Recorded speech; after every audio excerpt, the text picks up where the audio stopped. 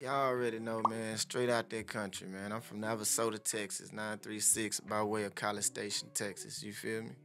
Been here for about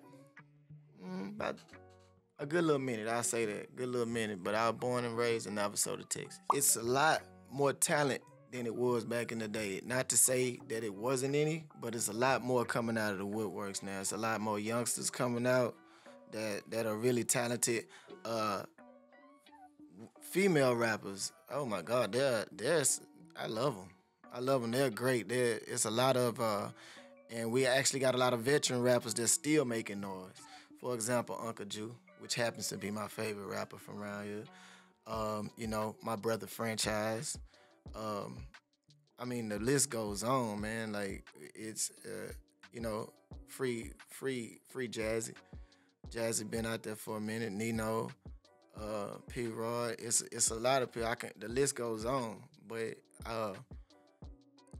that's to not take any credit from the up and coming rappers. But I mean, hey, I call it how I see it. It's one thing to have your own lane, but to break through in the music to let you know, hey, College Station or the 979, 936 area got something to say was definitely pioneered by those rappers, including myself.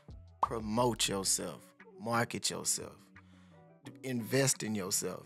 A lot of people think that, if you're talented and you got a hot track or a hot record out, you can just put it out and it's gonna catch fire. In a perfect world, yeah, that'll happen, but this ain't no perfect world. You have to invest in yourself. You have to market yourself and you have to promote yourself and stay consistent. If you go in the studio and you make a hot record, first off, you have to put money behind the quality of the music, hint GK. And you also have to make sure that whenever you got to brand yourself as an artist as well. If you just like, hey, I'm DJ such and such or whatever, and I got this record, people are going to look at you crazy because what's going to make you different from the next artist that just did that? Because everybody's rapping. That can be their name, that can be their image, what they represent. Let me start out by saying, my album that I just dropped a couple months ago, Different Approach, that is actually doing really, really, really well. And I had the follow-up album done within a month. But it was on hold because I had to get a few tracks cleared, samples that were cleared. And so I'm waiting on the last one now. And that'll be out as soon as I get that email. It's dropping that week. I got my brother's Franchise, my brother Greasy. Shout out Greasy, shout out Franchise. I got Propane on the album, and I got the infamous Sauce Walker on the album. Shout out to my bro Sauce. The thing about it is, I actually caught The Deal Is Real a couple days too late. That's actually why I went up there, because I thought I was gonna catch that little deal. But so when I went up there, it was already done with it. But he was like, man, I've actually heard about you. Sosa, man, actually DM'd me one time, and he said he had heard about me or whatever. So I'm like, you know what, this might be my perfect opportunity. So I go to the Sauce Factory, me and my manager, Jay, which is _ Young King 304. And we go up there and we link up with them. They all happen to still be in the studio, but you can't just go up there. So Miss Megan, who was his manager, we go way back to the early Click days. So Miss Megan has always showed support to me and my brothers, always. And so, we ran a little deal with her. And so she was like, well, Sauce is here, Propane's here, who you want? So I was like, I want a song with Sauce and Pro. I mean, I don't think that's ever been done before. Like, people have gotten songs with pros. People have gotten songs with Sauce Walker, but then, just merged them on the track. I had the record that I think they would both take a liking to, in which they did. And so it's crazy how that night went because everybody, it was a lot of TSF artists there that night. I was at the Sauce Factory. And so we ended up locking in the studio.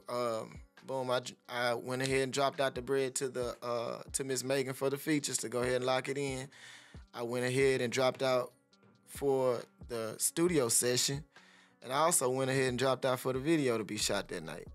So I dropped all that out that night, and they seen that I was serious, which that's what I mean. Like, people don't really mess with you unless you're investing in yourself. And so I went ahead, did all that. They knocked the features and the video out that same night at the Sauce Factory.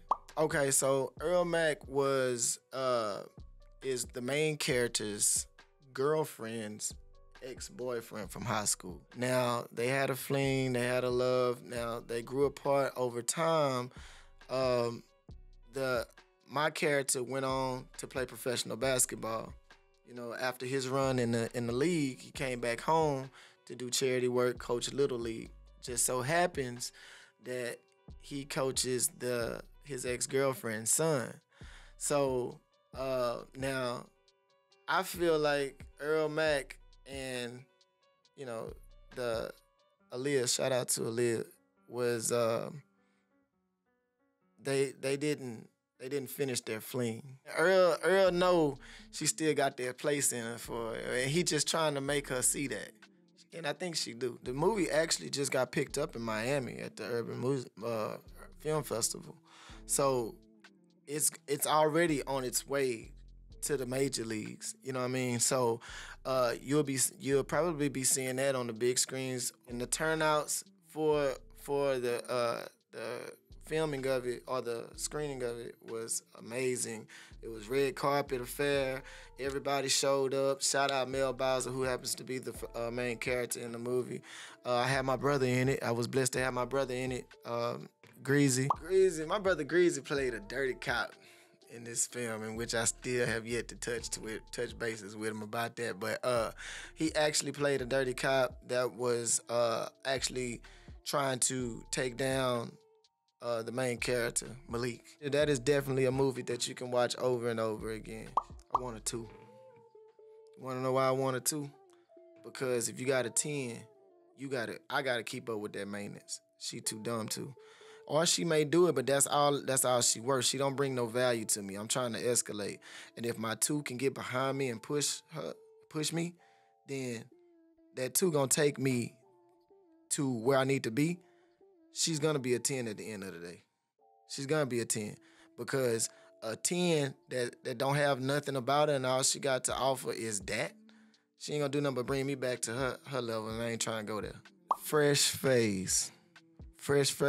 This is I just happen to be the ambassador of Fresh Phase. So Fresh Phase, we're trying to go with independent, upcoming clothing lines. Because you know I'm always in designer. I would always do designer, but my first choice was gonna be Fresh Phase, and after that, I'm supporting local businesses. You know, to the point to where I can, if one of us make it, we all make it. Okay, so first and foremost, I'ma read them in the beginning anyway, because we gonna throw first date ideas out. And if you talking about, oh, take me to Nobu, or take me to you know, something classy and this and that and the third, that's an automatic turn off, because first and foremost, I don't even know you like that. If we on our way to the house, we could pick up McDonald's on the way there.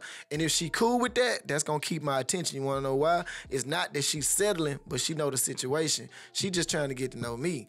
But if you trying to tell me to take you to all these fancy spots, Steak 48, Root Chris, all this right here, like, first and foremost, you probably ain't even been there before. You just looking at me and think that it's an opportunity to go there already. If I offer you, it's like, yo, let's go on this date or whatever, I'm a make sure that I pay. But if you telling me I want you to take me out on a date, I'm probably gonna say that. Well, let's split it.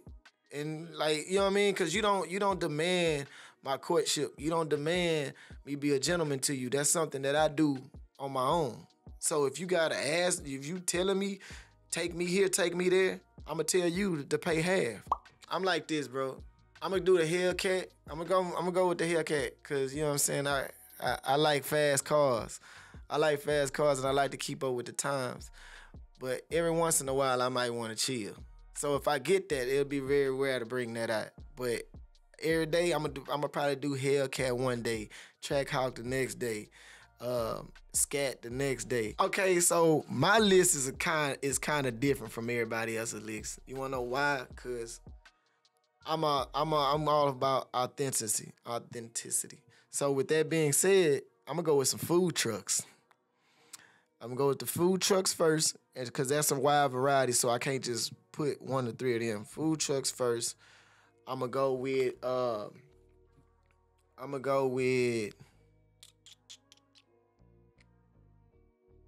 Miss Patty's next, which is a soul food spot off of Belford. Okay. And then I'm gonna go with I'm from the hood. We're gonna go with Waffle House.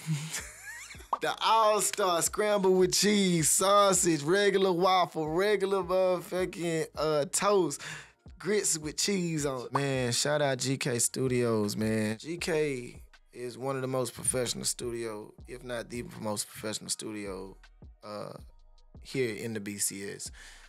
They're very professional. I like the fact that, you know what I'm saying, they'll get your stuff to you in a timely fashion. They have it sounding nice. They have it sounding radio ready. They don't just do one thing. Like, cause you can go to GK and shoot and record your song, mix your song, master your song, and record a video to your song. You know what I mean? All in, one go. They're very, like I said, they're very professional. They're time oriented.